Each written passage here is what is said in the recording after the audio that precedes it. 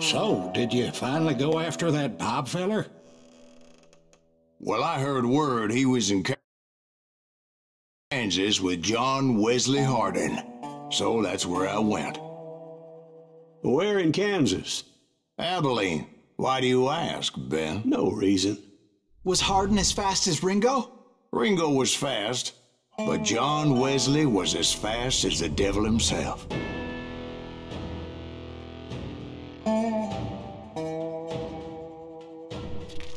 Hell, he killed his first man at 15. From that day forward, he had a price on his head and wouldn't back down for nobody, not even Wild Bill Hickok himself.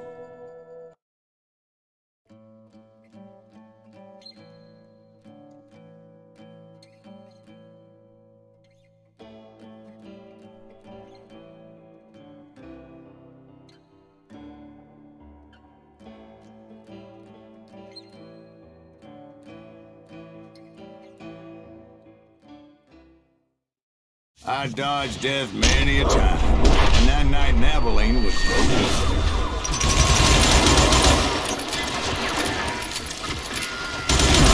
I was there with the intention of finding that bastard Bob and collecting the bounty on John Wesley.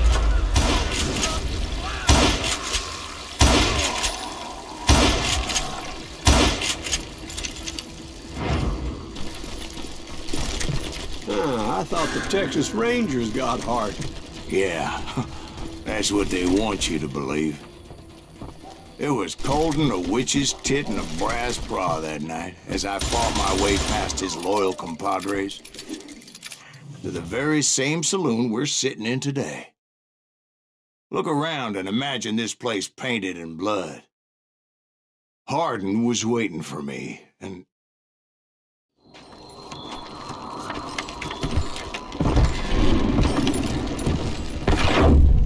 wait, I'm jumping the gun here. Let me back up and give you some background on this sumbitch. He deserves that much. Don't you think so, Ben? John Wesley Hardin was a killer. By the end, he confessed to taking the lives of 42 men. He was a bona fide folk hero by then, and had amassed a gang of armed miscreants and other assorted thugs. He and his men set up camp outside of town, and I was hoping Bob was among them. Shoot that son! They didn't ask why I was there. They knew. I had to spill a lot of blood to find out Hardin wasn't in that camp. He was carousing in town with his closest friends. Hardin's boys apparently didn't want me to reach the Bull's Head. Some were hightailing it into town to inform their Jefe of my unwelcome presence.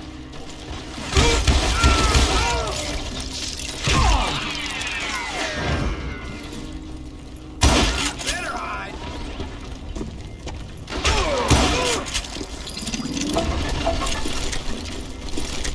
Tell Hardin someone's coming for him!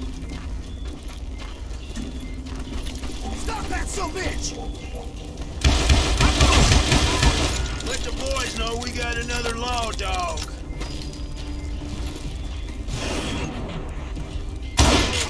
I wondered if Bob was among them.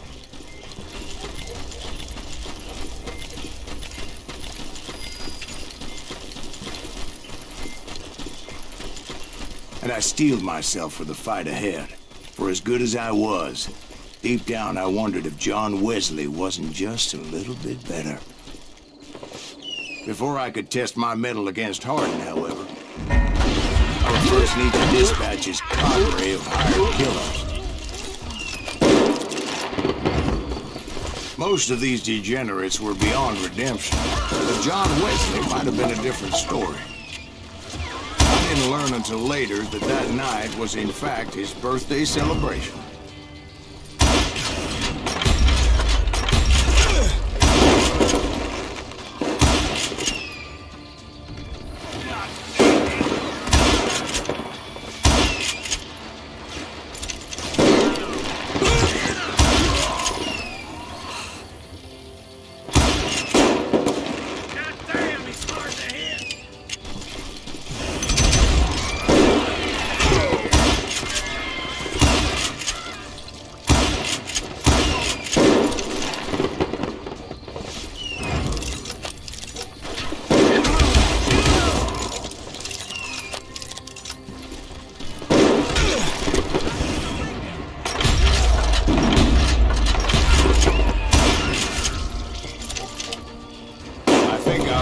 mention that I found Harding in this very saloon.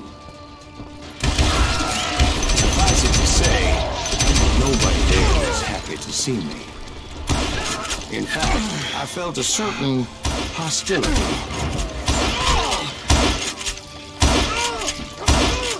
I was disappointed that neither Bob nor John Wesley were among the dead. But that was short-lived, as a moment later I was facing down the fastest gun in the West.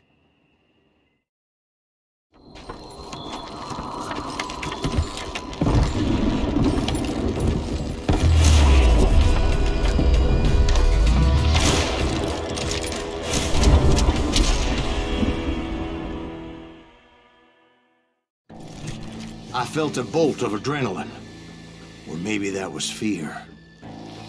He was well known for his tricks, and I knew I'd need my own if I was ever to defeat him.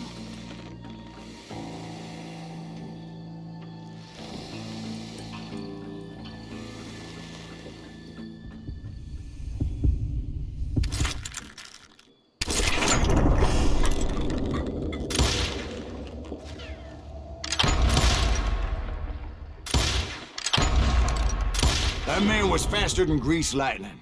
But being inebriated as he was, he didn't count his shots. And now, he was at my mercy. So he didn't die? No, I sent him to prison. Years later, after he was free, some restless avenger took his life. Shot him in the back in a saloon just like this one. Anybody up for another beer?